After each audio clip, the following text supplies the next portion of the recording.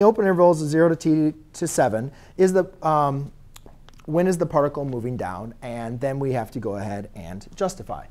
So a quick little thing to remember, guys, is this is what the position is. This isn't like the path of the particle. This is where the particle is at certain intervals of time.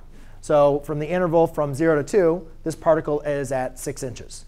And at the interval at t equals 4 seconds, the interval or the particle is now at -9 inches, right?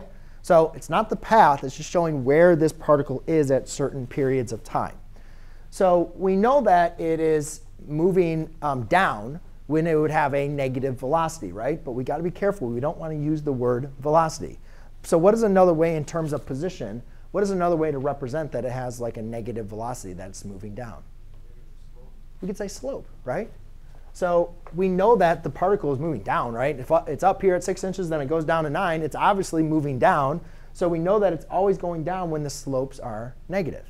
So just make sure you talk about slopes being negative, not saying, hey, the velocity. No, no, no. This is position graph. We haven't defined anything with velocity. So I would say that since the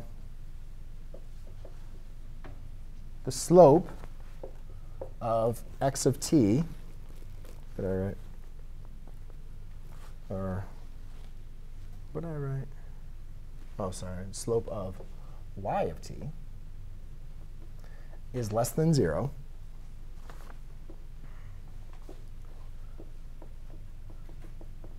the particle